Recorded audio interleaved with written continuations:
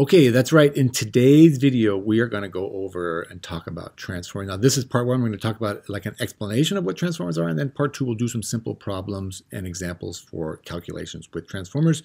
But today, we're going to go through an explanation. Now, you have probably seen many transformers in your life. In fact, you probably have many of them at home. You just don't know it. They're covered up. But if you drive around, you look around, you'll see a power station, you see a transformer that looks like this. This is a transformer. Inside here, there's a transformer. This is a power line, utility pole, and inside each of these big cans here, there is a transformer. Okay, now also, you have probably seen many transformers at your house because you probably have something that looks like this. Okay, inside here, what's inside here? Well, that's right, there's a bunch of electrical stuff, but there's a transformer inside there. You probably have something like this that you use at home to charge your phone or charge some other device. Okay, or plug some other device into the wall, and here it has this thing. Well, what's in here? Let's just see what is in here. Oh my God, look at that. There is a transformer. Now, there's a bunch of other stuff in here, which is used to convert AC current to direct current, but that thing right there, that's a transformer. And what do transformers do? Well, let's see. I think maybe they transform. What do they transform? They transform one voltage to another, and that is a transformer. Also, maybe you have something like this. You've seen this is kind of old. This is used for traveling. You can plug this into the wall, you push the buttons, and you can convert one voltage to another. If you're in the United States, you have 120 volts. You come to Europe, you have 240 volts. This is the iron core, and on the inside here, there's the two windings that are wrapped up in tape, so they're insulated, and that device can be used to transform one voltage to another. That's what transformers do. They transform voltage one to another. If you look carefully on like something like this, or you have this kind of a thing, it's the same thing.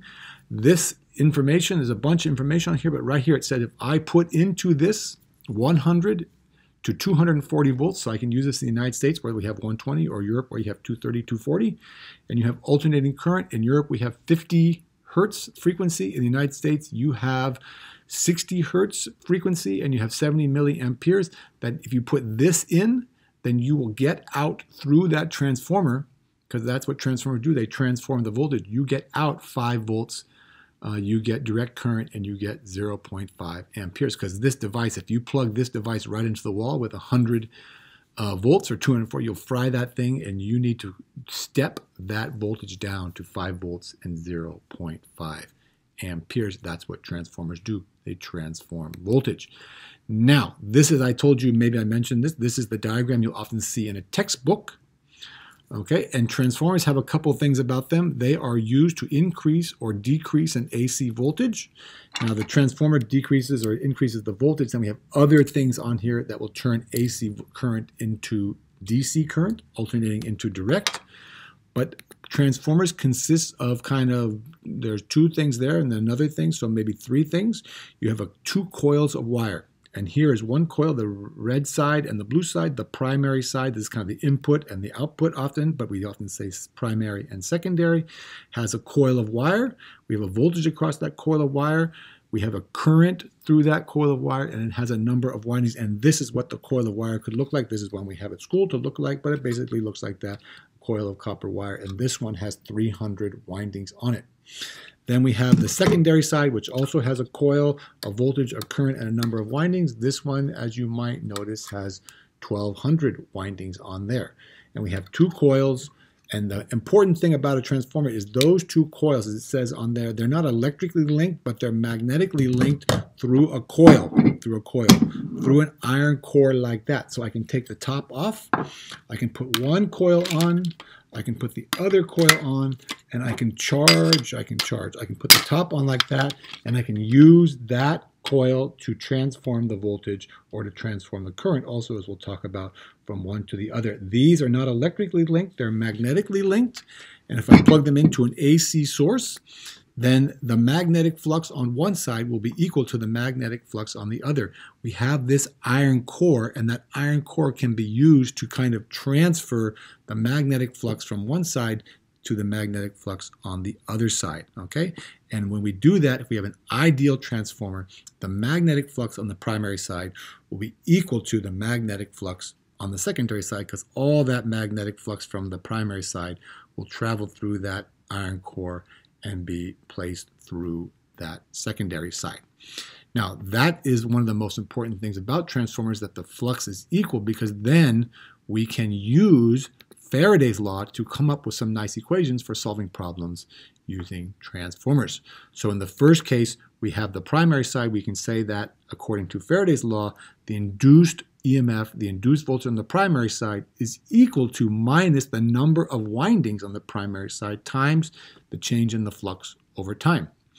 Then we have the same equation which we can use for the secondary side, and we have the induced EMF on the secondary side is equal to minus the number of windings on the secondary side times the change in the magnetic flux over time.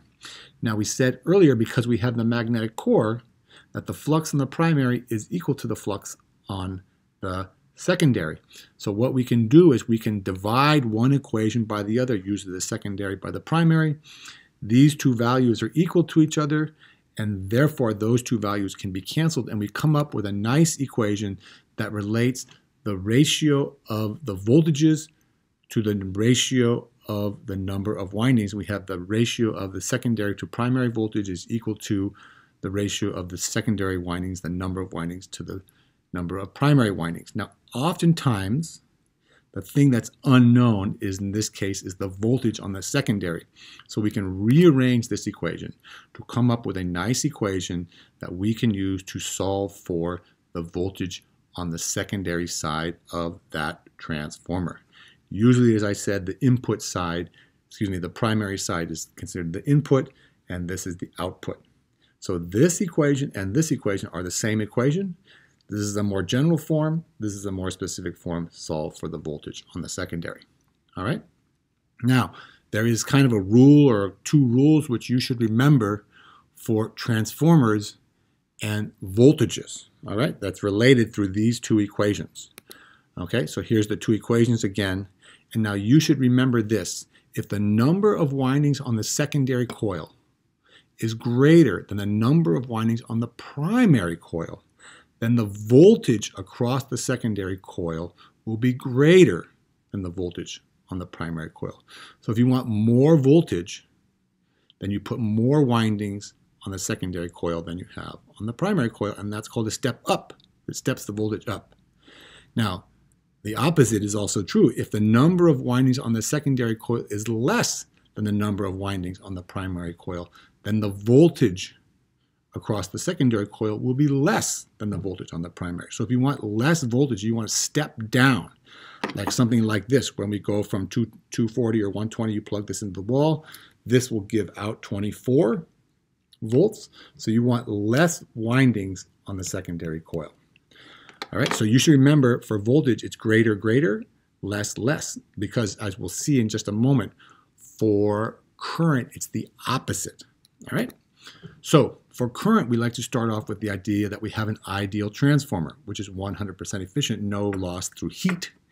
Okay, and if we know that, then we can say that the power, P is for power, power on the primary side is going to be equal to the power on the secondary side. All right, and we calculate power as the current times the voltage. So current primary times voltage primary equals current secondary times voltage secondary. Now we can rearrange this equation so that we have that the voltage on the secondary divided by the voltage primary is equal to current primary divided by current secondary. Now this is the equation that we derived last slide, on the last slide, for the voltage. And you can see I have Vs divided by Vp, Vs divided by Vp. That means I can take this term out and substitute this term in. And now I have a very nice equation, just like I had for the voltages.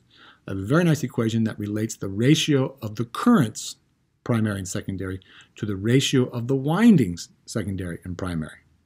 And once again, we usually want to know what's the current on the secondary. We want to know what is the coming out of our transformer. We put something in, we want to know what's going to come out, and we can solve for the current on the secondary by the current in the secondary is equal to the number of windings on the primary divided by the number of windings in the secondary times the current on the primary, like that. And then, just like we did for the voltage, we can have these two rules, or this rule, so to speak, for our current and our relationship between windings on primary and secondary for the current. And now this time it says if the number of windings on the secondary coil is greater than the number of windings on the primary coil, then the current through the secondary coil will be less than the current in the primary coil. So if I put more windings on the secondary coil, I get less current through that coil. And then also, if the number of windings on the secondary coil is less than the number of windings on the primary coil, then the current through the secondary coil will be greater than the current through the primary coil. Okay, so remember last time for voltage it was greater and greater and less and less. This time it's more windings on the secondary, less current. Less windings on the secondary, more current. Okay, so please remember that those two things are opposite for the currents and the same for the voltages. Okay, so that is the basic explanation that I wanted to go over for transformers and how we derive the equations for transformers. In the next video, we will go over some simple problems for solving some equations and solving problems for transformers. So thank you very much for watching. I hope you found the video helpful. If you did, please do all the following 4 things. Subscribe to my channel. Get all my excellent physics, chemistry, and math videos. You should give me a thumbs up for this video. You should leave me a nice positive comment in the comment section below. And don't forget, sharing is caring. Share this video with all of your friends. Show them how much you care. Thank you very much for watching. We'll see you in the next video.